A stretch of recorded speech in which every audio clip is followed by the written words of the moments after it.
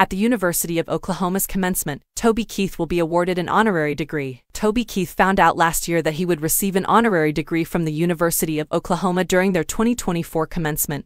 The beloved country music icon was overjoyed and felt incredibly pleased to receive recognition from the university he took his kids to for their education. Before his untimely death on February 5, he was looking forward to walking the stage this spring. His daughter Crystal Keith will gladly take the honorary degree and narrate stories of her father's devotion to and love for the university at this weekend's commencement activities. She notes, "He loved U. His passion started as far back as when he was 12 and 13 years old and worked in the stadium selling Cokes just so he could see the games. For as long as I can remember, he took us to every bowl game no matter what his work schedule was, and he was on the sidelines of nearly all the different sporting events. He bled crimson and cream." In addition to Keith, distinguished educator, economist, and activist Barbara Ann Posey-Jones, founder of Love's Travel Stops Tommy Love, and Presidential Medal of Freedom recipient for his work on the Apollo 11 and Apollo 13 spacecraft missions, David Proctor will receive honorary degrees from U this year. Through their exceptional talents, transformative leadership, and unwavering commitment to serving others, each of this year's honorary degree recipients has left an indelible mark on the world. U President Joseph Harris Jr.